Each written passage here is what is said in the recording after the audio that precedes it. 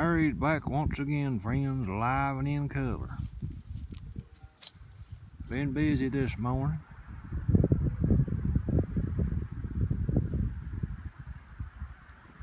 Got the cows here in the corral. Brung a little bull over here. Turned him out with these heifers. He done made himself to home. Left them up here in the corral for a little while, let them get used to each other. Gonna turn them out in the big pasture here in a minute.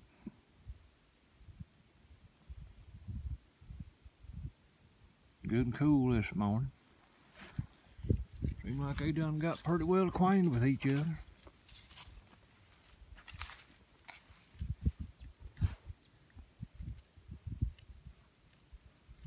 He'd been in the barn for about a week.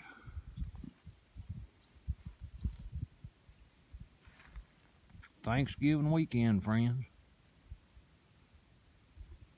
I reckon everybody got a lot to be thankful for. Fella ought to be thankful for what he's got and not worry about what he ain't got.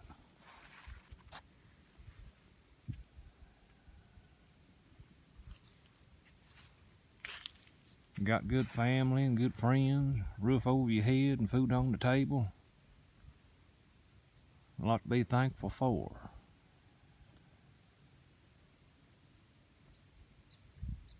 Everybody ought to be thankful for the farmers out there raising all this good food so you can put food on the table, whether it's beef, chicken, turkey, vegetables, whatever it is.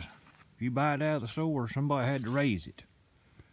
It didn't just walk in there its own self and jump on the shelf. Somebody had to raise it or grow it. So it'd be there for you to buy it to put it on the table at your house. Everybody ought to be thankful to the farmers getting up early every morning, working the land, tending the stock, feeding the cattle, feeding the hogs. Everybody is involved in agriculture. If you eat, and about most folks eat, you're involved in agriculture. Somebody's got to grow that food for you, unless you grow it yourself.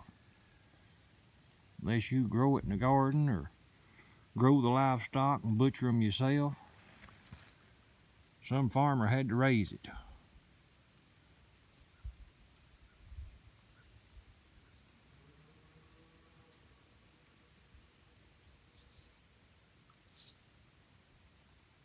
It's Thanksgiving weekend, but a fella ought to be thankful every day. We're getting to see the sun come up and being above ground. There's graveyards full of people. Ain't that fortunate?